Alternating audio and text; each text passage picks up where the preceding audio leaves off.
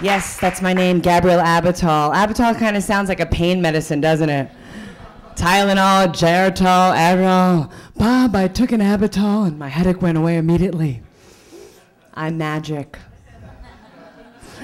Single people, make some noise. Let me hear you. Good, thank you. It's nice to know who's available.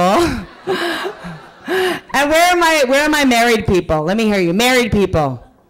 Yes, we are in LA. Okay, if you're living with someone, let me hear you. If you're living with someone. Okay, a few. Let me just say something. Isn't living with someone a wonderful way to bring out the murderer in you? You know, right?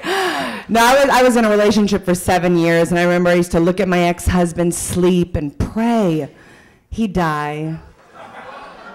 You know, just, I hear, whoa, trust me, 7 years you'll be praying the same thing. It happened. She understands. She knows.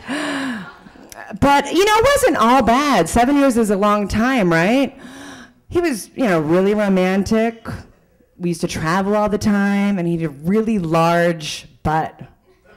No, I'm teasing. Bank account and penis. Come on now. 7 years. Let me say it again. But he used to give the most unromantic presents. What do we like as gifts, ladies? It is so simple. Let me hear you. What do we like?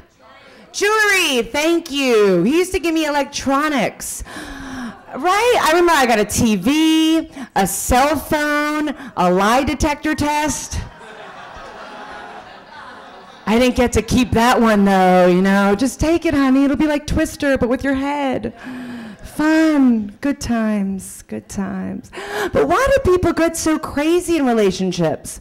What is that all about? The possessiveness, the jealousness? You guys get that a little bit? You look so happy, so cute. Yeah, they're lying. But, no, but it's like, where are you going, huh?